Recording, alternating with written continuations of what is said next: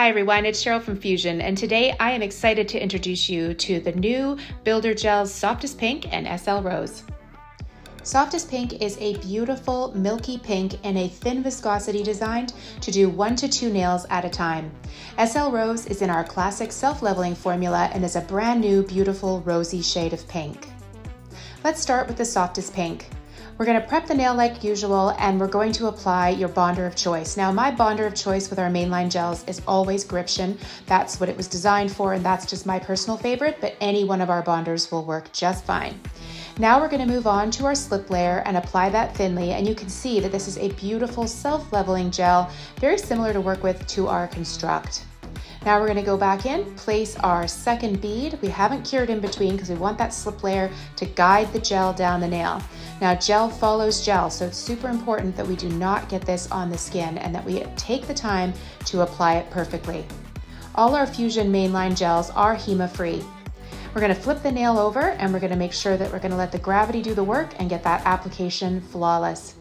Cure 30 seconds in LED or 120 in UV only, and you've got a beautiful soft pink manicure.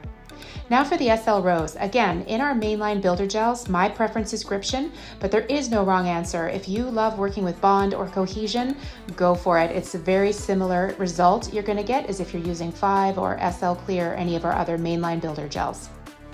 Apply that slip layer, and you can see that the SL Rose is just that little tiny bit thicker, maybe a little bit stickier, and when you apply it, it's going to take a little bit longer to self-level. I find you can apply 3 to 4 nails, doing the thumb last with our SL formula, depending on where you live, your climate, and the heat of your nail studio. Once you get that application where you like it, flip it over, let the gravity do the work, pull that gel down a little bit, and then detail with your detailer if you still need just that little bit of perfection. Take the time here to make sure your application is good to reduce filing. Now we're going to cure this again for 30 seconds in LED or 120 if you have a UV only lamp. Look at the difference between these beautiful colors. One's the more milky soft pink and one is a beautiful rose. Visit us at fuziongel.com for a list of distributors, education, and more. Thanks for watching.